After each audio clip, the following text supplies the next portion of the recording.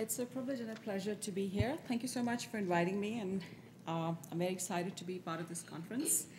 It's great to come back to Ann Arbor after 3 years. My paper is titled Alternative Narratives of Tropical Architecture.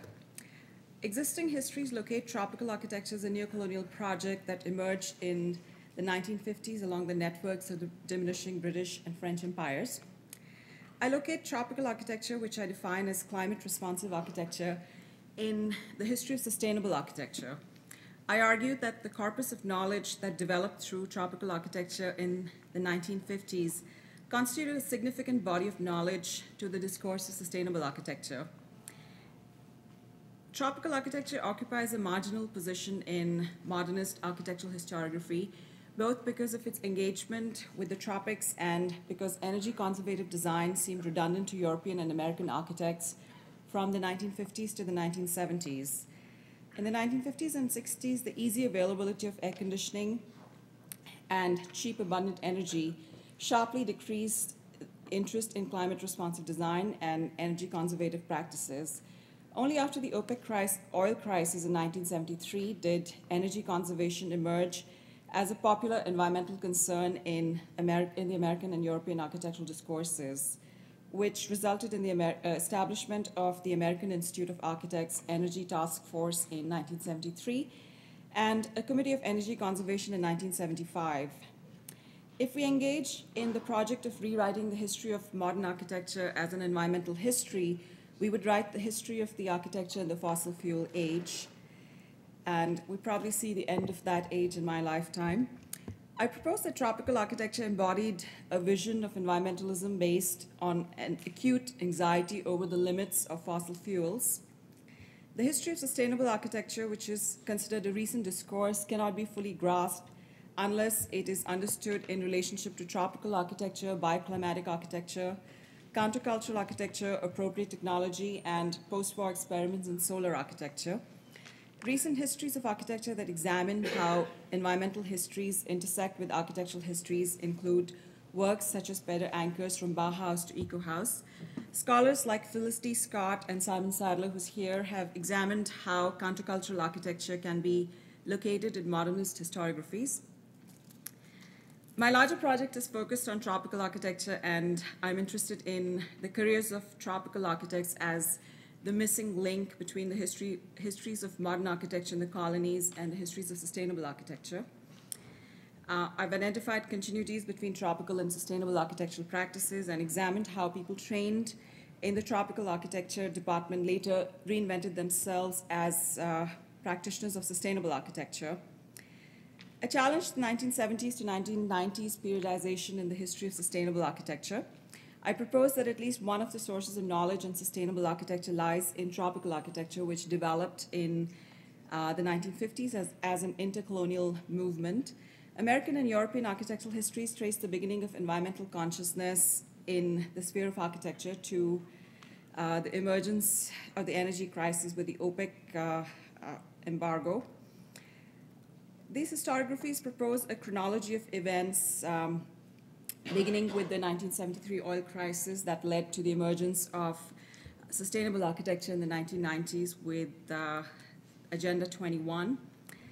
I'm looking at how climate-responsive architecture developed, and of course it's important to note that as we come to Agenda 21 by the Rio Summit, that climate is no longer a stable, fixed entity, that we're very much concerned with the anthropogenic impact on climate itself. So climate-responsive design constitutes an important phase in the development of passive technology, solar architecture, and sustainable architecture. From the early 1930s to the end of 1960s, climate-responsive design matured as a global phenomena, developing as bioclimatic architecture in the United States and as tropical architecture in Asia and Africa along the networks of the British Empire.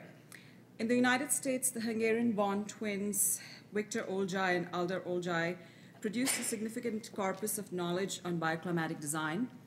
From its inception in the 1930s through the 1950s, tropical architecture developed and circulated through a network of global conferences. In the UK, tropical architects such as Otto Königsberger, Jane Drew, Maxwell Fry, Leo de Silas, Fellow Atkinson, and George Atkinson were engaged in the production of knowledge on energy conservative climatic design. As energy conservation entered the dominant discourse in Europe and America in the 1990s, appropriate technology also emerged from countercultural margins into the mainstream discourse of architecture.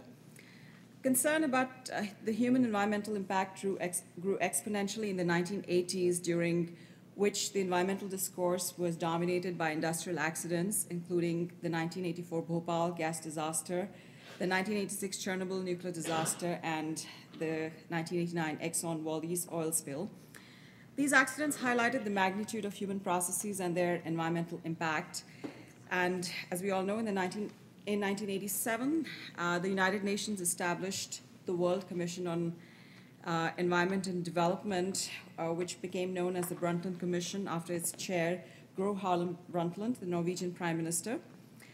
The Commission's report, known as Brundtland Report, introduced the term sustainability into the developmental discourse, which later transformed the architectural discourse, establishing sustainable architecture through Agenda 21, which was released in Rio at the 1992 UN Conference on Environment and Development. The key points that are prescribed in Agenda 21 for a sustainable construction industry are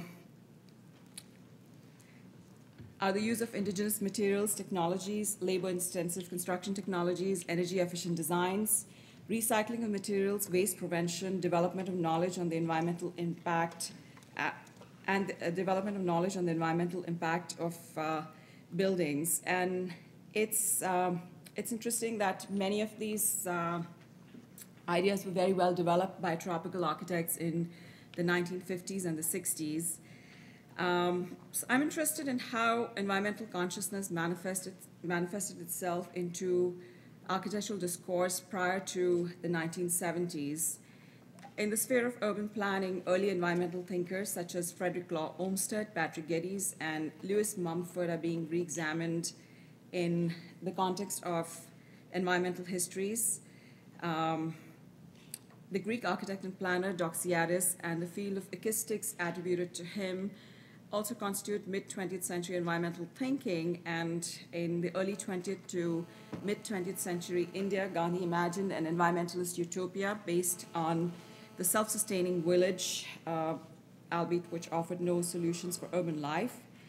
So in the process of third world modernization, tropical architects first developed and circulated ideas listed in Agenda 21, and I guess some of the critique that is leveled against the Brundtland Report and manifestos like Agenda 21 is also pretty valid for tropical architects, as Ijlal has demonstrated. But my project is not about sort of the uncritical reception of tropical architecture or the Brundtland Report, but trying to trace the intellectual genealogy of these ideas in colonial architectural cultures, histories that sort of tend to be excluded from this dominant narrative. So I'll stop there in the interest of time. Thank you.